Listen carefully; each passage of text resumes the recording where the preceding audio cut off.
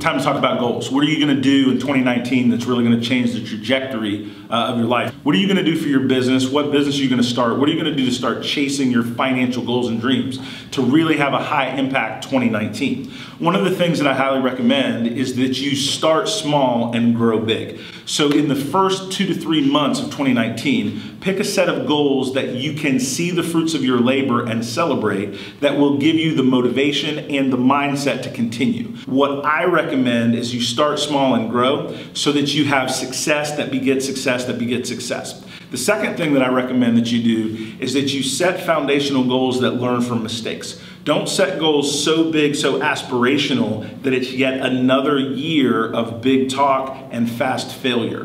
What you want to do is reflect on the things that you want to do, why you want to do them, and then build out that game plan in writing. In 2019, it's all about what you want to do, what you want to document and write down, and what you actually want to accomplish versus what's cocktail party cool to talk about as a resolution. DT, over and out.